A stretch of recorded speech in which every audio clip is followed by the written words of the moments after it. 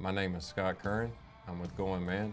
Today we'll be going over the P4 RTK processing steps in Pix4D.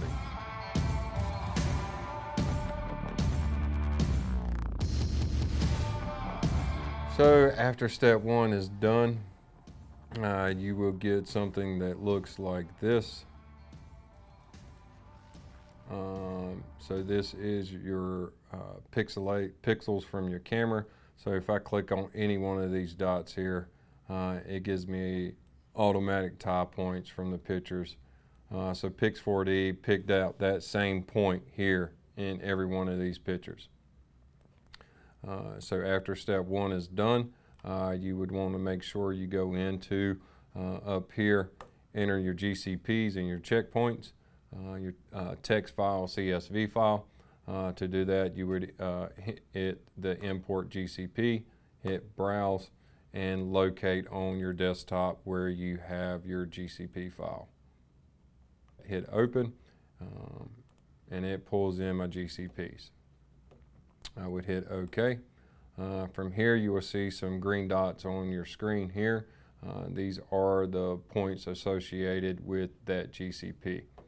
If you come over here to Pix4D, hit the GCP, the manual tie point drop down, you'll see all your control points are listed or checkpoints are listed here. To tie these down, I would click that number one control point, which highlights it here on my screen, and I would go in here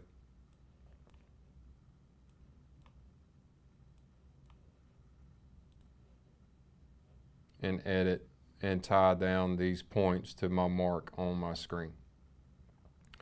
So you would click here, it drops it down. You would click here, and hit apply. Once you hit apply in this screen right here, it pulls in the rest of the pictures associated with that control point. You can go through each one and click in the center of your aerial target and do that for at least 3 GCPs when tying down the RTK. So I have this one in this corner tied down as a 3D GCP. I have this one in the middle of the site tied down as a 3D GCP. And I have this one on this angle tied in at a 3D GCP. Notice my ground targets are in an angle across the site here. They're not just one here, one right beside it. And notice that if I go back into my checkpoints are throughout the site and not just around my ground panel. So you would tie all those down. After you tie them all down, you would come up to process, re-optimize, and re-optimize step one. After you re-optimize step one, you get a quality report.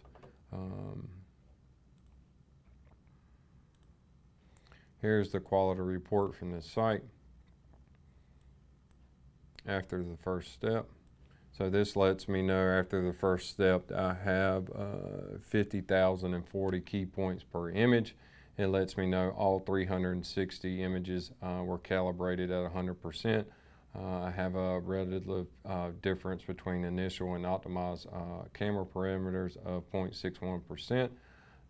I have a median of 18,499.5 matches per one of those calibrated images there. I have 3 GCPs tied down with an RMS error of 200s, right at 300s, 0.26. Go down here, this is your flight path. These are really accurate circles here. These are green and blue circles.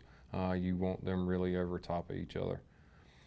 The next thing in this screen you want to go look at is this is your overlap. Within your images, the blacker it is, the more overlap you have in that area. So for your site, you really want this as black as possible. If I come down into this screen, this is my control points. I've tied all of these down. You can see the verification marks over here. Within those control points, I have an error of 400ths in X, 100th in Y, 200ths in Z. And on my checkpoints, I have an error of 800ths in X, 700ths in Y, 700ths in Z. And to prove this, you would go back into this screen, locate one of your checkpoints that you did not tie down, and just make sure that this little blue circle here is in the direct center of this checkpoint. I have marked this checkpoint 9 times. Within those 9 times, I have an error to GCP initial positioning of 600ths, 1/10, and 100th in Z. I'll go back and check into another checkpoint, do the same thing. I have an error of 100th, 600th, and 100th in Z. So I feel pretty comfortable with these checkpoints, checking into these checkpoints. I can process step 2. So step 1 is just entering the pictures, entering your GCPs, and tying down your GCPs. And just make sure after you tie down those GCPs, you re-optimize step 1.